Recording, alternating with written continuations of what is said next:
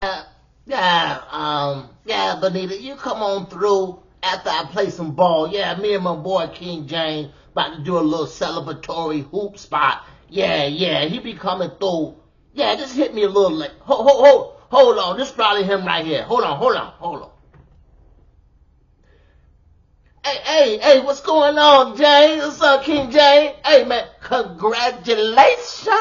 Oh, yeah, hold on, I'm going to put you on speakerphone, okay? Watch your words, because I don't want somebody to get you. I got a few honeys back there. You got to watch your words. You know, you're a public speaker. Holla at your boy, though, King James. You know what I'm saying?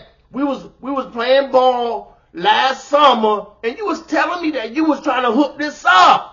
I told you last summer what really got me back going is what helps is my kids playing. Yeah, it's all about the kids. The kids come first, you know. Bronny come first. You know, I got 17 kids, but the kids come first. So just watching my boys play ball, like last year was the first I really had some time to go watch them play in the summer.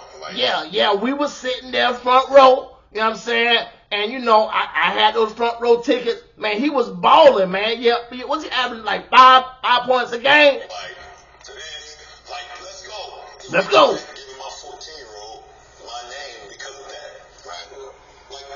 So my whole thing, whenever I have a kid, not only is it going to be a joy, I'm going to do everything that this man didn't do.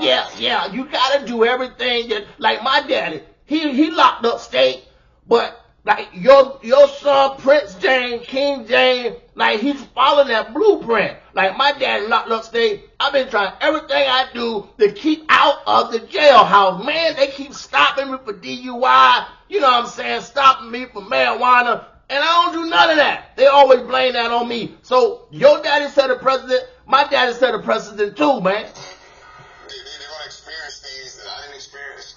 The only thing I could do is give them the blueprint. And when I was younger, obviously, didn't have a dad. And my dad, he was cross town with Roberta Brown.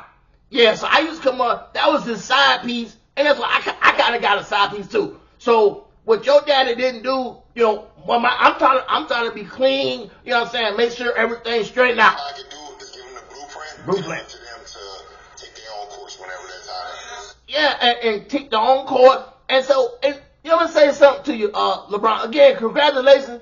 But you're the only daddy that the whole black community has, man. And we don't have no daddy. Hey, man, can I ask you a question? Can I be your son? Maybe I could be the water boy or something.